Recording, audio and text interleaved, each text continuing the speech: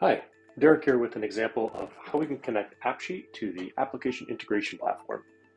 So first, this is a very simple AppSheet application. We just have 3 records. The cool thing about it is that it's connected to Jira.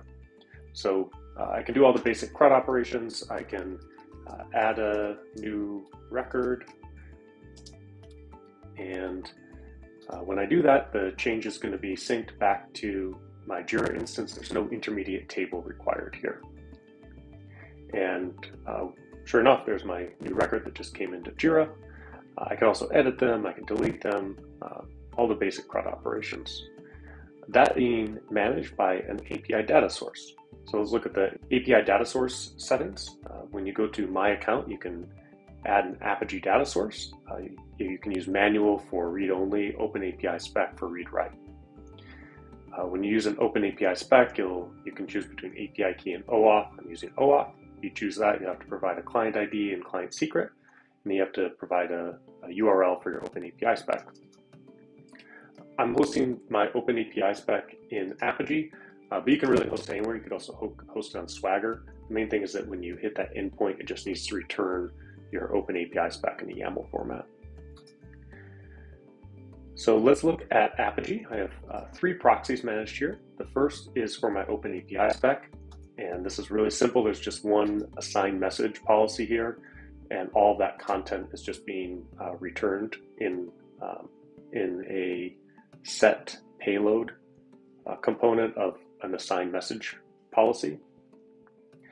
The Open API specs, they might be a little intimidating the first time, but they're really not too bad. They all follow the same structure. First, you have the base path of your target. So I'm sending this to my Apigee reverse proxy, and then the Apigee reverse proxy is going to send that on to the Application Integration Platform. So this base path here refers to my Apigee reverse proxy. And I have all the endpoints I can append, so I can append /Jira issues with a get command, and I'll get a list of all the issues. I can post, I can hit this endpoint with a get or a put, and I can send a delete operation. Then there's a security section. This is where I specify client credentials, and I give the endpoint for where I can get an access token. And then finally, I have the schema, so this just shows what structure to expect the API response in. Let's take a look at the OAuth proxy. So this is another simple one. I have a conditional flow. So when I send a post request to the /access token endpoint, it will trigger the generate access token policy, and it'll return an OAuth token. Next, let's look at the Apigee reverse proxy. So this is where a lot of the magic is happening. The reverse proxy is receiving the requests from AppSheet and then forwarding them to the Application Integration Platform's endpoint. So this target endpoint, that's for the Application Integration Platform. I have, in my preflow, I have a verify OAuth token. So that'll happen for all requests. And I remove that OAuth token from the header. And when I deploy this proxy, I have the option to attach a service account. So I'm using that service account, which has authorization to use the Application Integration Platform API to authorize that request. So I'm removing this OAuth header from AppSheet, and I'm attaching the auth token from my service account. And there's a process required for getting that auth token, but Apigee is managing all that for me. So I didn't have to do any additional configuration. I just attached that service account to Apigee, and it handles that process for me. Next, let's look at the target endpoint. So each CRUD operation has a different integration, and I have a conditional flow for each of those integrations. So let's look at the get all issues, for example. When a request comes in with a get method to the /Jira issues endpoint, it'll trigger this conditional flow, and the conditional flow is setting a payload. And the payload contains just this JSON object with a trigger ID, and this is determined by the application integration flow. So I'll show you that next. And I have the same process. So like for create issues, I do the same thing. I specify that trigger ID, and then in the case of a post, I also have to add the content that I want to create. Similarly, for update and delete, each of these has an assigned message that specifies some payload. Lastly, on the reverse proxy, all requests when they come back from the application integration platform, I'm using this JavaScript policy, and all this is doing is just extracting the specific key from that response structure that AppSheet wants and specifying that as the full payload response from Apigee to AppSheet. And that's just that's required to meet the format expectations of AppSheet. This is the cool thing when you use application integration platform, is that this JavaScript policy is really simple.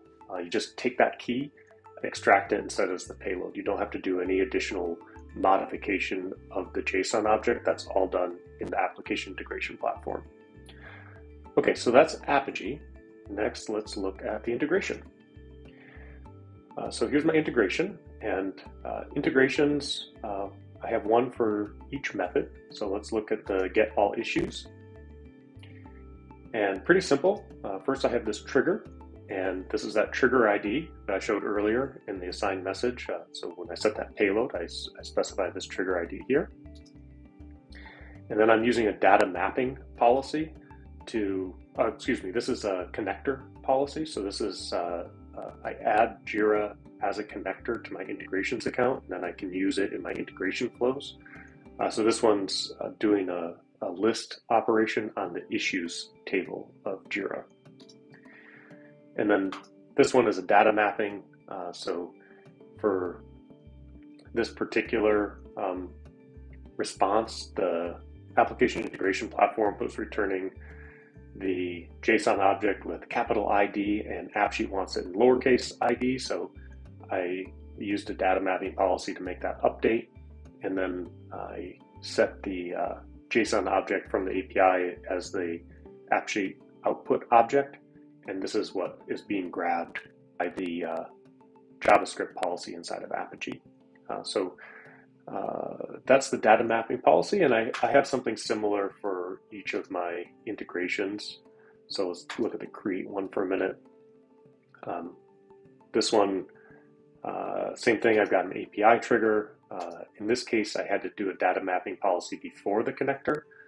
So this one is taking the components from the request from AppSheet and setting that as the output. So sorry, it's actually doing two things. It's doing the same thing where it's converting that ID from lowercase up to uppercase, since that's what the connector expects. And then it's also taking the object received from the request and setting that as a specific input variable to the connector. And then the connector here is doing the create operation on my issues table. So the cool thing about this, when you use application integration platform, is that this is really easily converted from one data source to another. You can use any of the supported integrations. Here's a full list. So we have integrations with GCP services and with several external applications like Jira Cloud. Some of the ones that people ask about with AppSheet are like SAP or Snowflake or ServiceNow. The configuration of these integrations is pretty universal at this point. So you just plug in a different connector and you can use these different enterprise data sources. So that's how everything's set up. Let's just take a look at all of this in action. So I'm going to come over to my reverse proxy here, and I'm going to go to the debug tab in Apigee and start up a debug session. And then let's come back to AppSheet, and I'm going to create a record in Jira, and I'll save that in. We should see that show up inside of Jira as soon as that change ends up syncing. There it is. And then let's take a look. Here it is in our debug session in Apigee. So let's go look at this post request. Here's all those policies. So first it verified the OAuth token, it removed that from the auth header, it checked conditional flows, and it saw that it matches the slash Jira issues with a post method, and then use that assigned message policy to add the payload. So that set the trigger ID, and it includes all of the content of that new record. And then it sends that to our application integration endpoint. Application integration did all of its stuff. It sends it out, does the create command, and then in this case, there's nothing to return back to AppSheet. But if you were doing like a list all or something, then this custom JavaScript would pull that particular item out of the response, and then that's what would be sent back to AppSheet. Before it did the post, it actually did do a get. So let's just look. Here's the response that goes back to AppSheet, and you'll see it's Jira issues is the name of the first key, and then its object is an array of JSON objects, and each key of that nested object corresponds to what's interpreted as a column inside of the AppSheet application. So you see a column for key, and then the value, and then a column for issue type ID, and then the value. And this is exactly what's specified. If you go to the docs for an Apigee API data source for AppSheet, you'll see this exact format is what AppSheet's expecting. So that's the purpose of the middleware here. If we just went straight to the Jira API, it would give us this response back in some very different format. So the value of Apigee in the Application Integration Platform is serving as a translation between what AppSheet expects and what the end service expects. And then again, using integration just makes that really repeatable across all the different data sources. So there you go. That is an example of connecting AppSheet to the Application Integration Platform. Really simple app here, but some cool things that you can do from there is like connect it or create an AppSheet chatbot. So you could serve all of your Jira tickets for the logged in user with some particular status right up in Google Chat. With chat apps, you can also perform actions. So maybe you need to approve a particular request or update a particular ticket. You could do it right in chat.